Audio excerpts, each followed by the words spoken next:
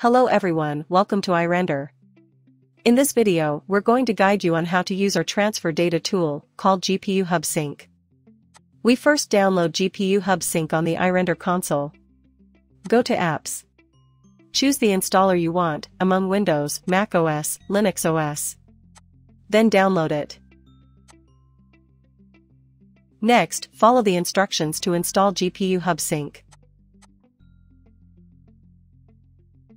Now log into the GPU Hub Sync by entering your iRender credentials. There are two drives, X and Z drives, which are synced to the iRender remote server that you connect later. X drive contains software installers that are available for any remote servers. Z drive contains your data. So go to Z to upload your data. The process is described as two-way synchronization. You first upload data to GPU Hub Sync. The data then will be synced to the Z drive of the remote server. Subsequently, you can easily sync your output files from the remote server to your personal computer, also through GPU Hub Sync. So let's start with the sync from a personal computer to the remote server. In order to faster transfer data, it is highly recommended to create three main folders. Input folder only for input data.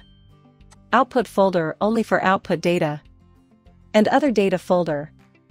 So now, go to the input folder. Upload the data you need to work on iRender.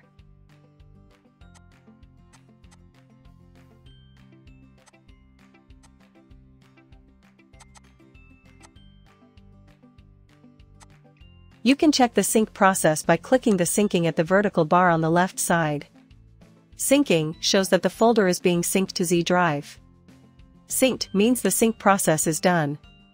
To save your money, you should boot the image after your data is synced. We're connecting to the remote server. Let's see where the synced data is.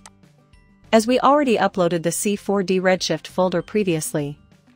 Now on the remote server, go to Z drive, then open the input folder. All files we uploaded are here. Keep in mind that Z drive is a network drive. However, it's optimal to work everything on a hard drive like C or desktop. So, copy data to desktop before opening it. Move on to the next part. The sync from the remote server to the personal computer. First, on the remote server, we move the output file from desktop to the Z drive. In particular, we move it to the output folder here. Next, from the personal computer, open the GPU Hub Sync. The output file is already synced. We now just need to download it to the personal computer. That is the end of the video today. If you found the video helpful, don't forget to hit the like button and subscribe to our channel.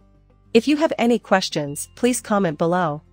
Also, here are other videos that might interest you. Thank you for watching. iRender. Happy rendering, happy training.